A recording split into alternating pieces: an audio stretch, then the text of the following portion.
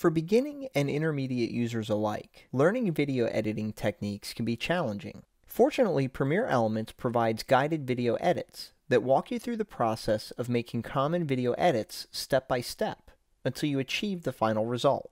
Now, I'm beginning this video in the Elements Organizer. Now, I'm going to click on one of my video clips here, and I'm going to click on the arrow to the right of the Editor button, and I'm going to choose Video Editor. And a dialog is going to let me know that it's going to send this video clip over to the Premiere Elements editor for editing. So I'm going to go ahead and click OK. And you can see that my video clip has been added to the timeline.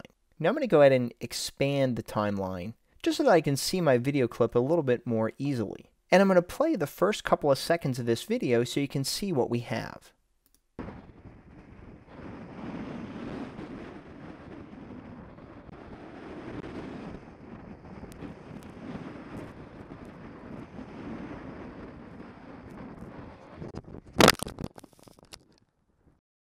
While I was filming this video, I took a little bit of a spill, and I'd prefer that my friends don't see that part of this video. So what we're going to do is we're going to use the guided video edit to trim these frames.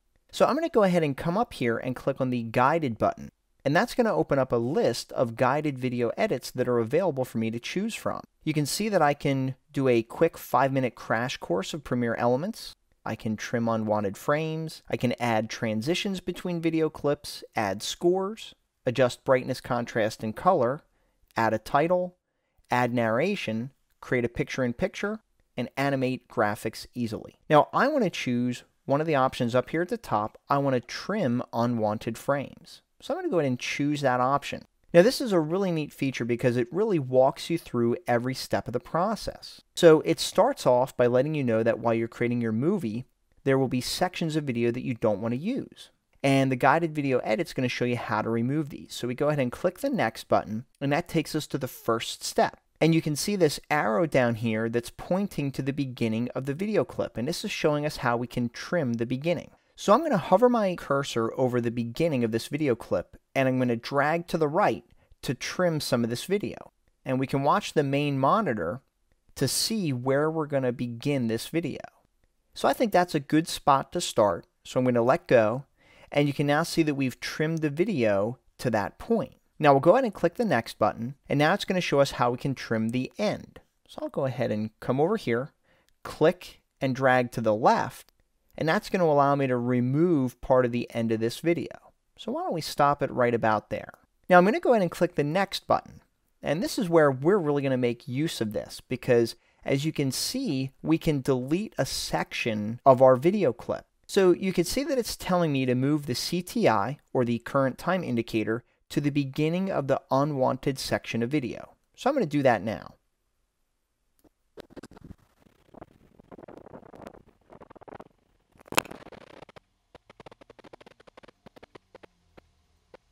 So right when the snowboarder exits the frame, I'm going to put my current time indicator. The instructions are telling me up here at the top, it wants me to click on the scissors icon, and that's going to split my video clip. And now it's telling me to do the same thing to identify the end of the unwanted section. So now I'm going to move my current time indicator to the end of the unwanted section.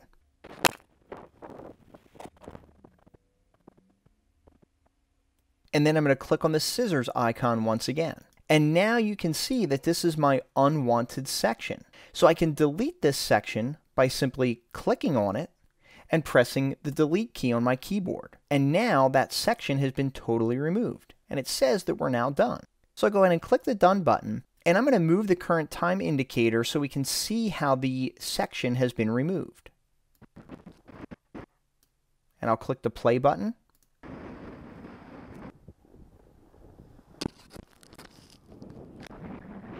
None of my friends will be any the wiser. Now I'm going to go ahead and click on the Organizer button, and we're going to add one more video clip here. Once again, click on the Editor button and choose Video Editor, and then I'll click OK to add that to the end of my timeline. So I'm going to go ahead and move down a little bit. Now this particular video clip is much darker in nature. I'm actually going to click to put my current time indicator there, and we can see how much darker and how blue it is. So we're going to do another guided video edit. Go ahead and click the guided button. This time I'm going to scroll down, and I'm going to choose the adjust brightness, contrast, and color. So So go ahead and choose that option. And once again, it's going to walk me through the steps. So we simply click on Next. So it's telling us to adjust the video clip, we have to select it. So we'll just make sure that's selected. And then over here we have the Adjust button. So we'll click on that. As the guided edit window describes, you can adjust brightness, contrast, and exposure. So we'll go ahead and go to Exposure. And each one of these icons represents more or less exposure. So I'm going to go ahead and click on this one. You can see how it lightened up my main image. Maybe we want to go a little bit more. So you can keep clicking on these. If at any point you want to reset it back to where it was, you can drag the scroll bar and click on the reset button to take it back to the original clip. But I think I like a little bit more exposure to lighten this up. And then we'll go ahead and click on Next. Now we can also adjust the color, as explained in the guided edit window. You can see that we can adjust the hue, lightness, saturation, and vibrance. So what I want to do is remove this color cast, so I'm just going to quickly click on one of these desaturated versions. You can see now we've removed that color cast. I'm going to go ahead and click on the Next button, and then it tells me that I've now learned how to make basic changes in the color. So we'll go ahead and click on Done, and we've now completed 2 very powerful guided video edits for our project. If you're happy with this, you can go ahead and click on Save and save your project for later editing. As you can see, guided video edits make learning and using Premiere Elements a snap by guiding you through common video edits that you would likely need to apply to your own Premiere Elements video projects.